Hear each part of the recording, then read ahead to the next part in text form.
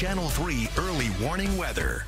All right, the sun in the process of setting right now, and we've got a clear sky, absolutely beautiful all across Connecticut. Feeling again more like late March after that chilly, icy start across Connecticut. There's our ICAM view from Torrington, the scene from Middletown looking east over Route 9 and the Connecticut River into Portland, and also from southeastern Connecticut, a stunning view coming in from Mystic. So tomorrow we'll start off with some limited sun.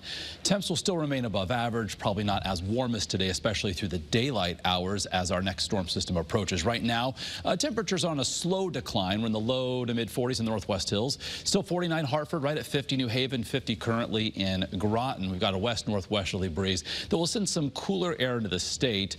So overnight tonight, before cloudiness moves back overhead, temperatures will drop likely to within a couple degrees of freezing. But those clouds off to our southwest advance up in our direction. So as we get into Friday, we're going to be tapping into some really mild air. So temps remain above average. They're just going to go well above as we head into the close of the week Friday. So high pressure briefly in control for now moves offshore, allowing this storm system that's cutting through the middle part of the country, through the southern plains into the lower Mississippi River Valley, to eventually head up in our direction. This brings a severe weather threat from Arkansas into Louisiana, a tornado watch in effect right now there. Here in Connecticut, we're only expecting some scattered rain showers by tomorrow evening as this area of low pressure takes a track well to our west across the Great Lakes. So futurecast showing clear skies this evening. As we head toward daybreak tomorrow, cloudiness begins to overspread the state. So limited sun early tomorrow, otherwise overcast for our Thursday, maybe a brief sprinkle or shower midday,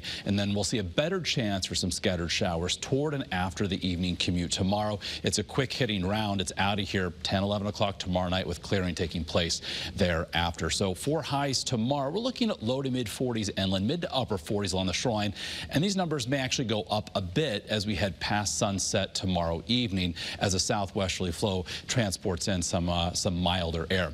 And then for Friday, we're talking about unseasonably warm levels of warm air working into Connecticut. The records for the 10th of February that we've been outlining all week long still in jeopardy of being tied or broken. We're in fact forecasting record warmth for both climate reporting stations. For the Hartford area at Bradley Airport, also in Bridgeport, 55 and 54 respectively. If we're able to tie or break the record for Hartford, that is a 114-year-old record that will be going down.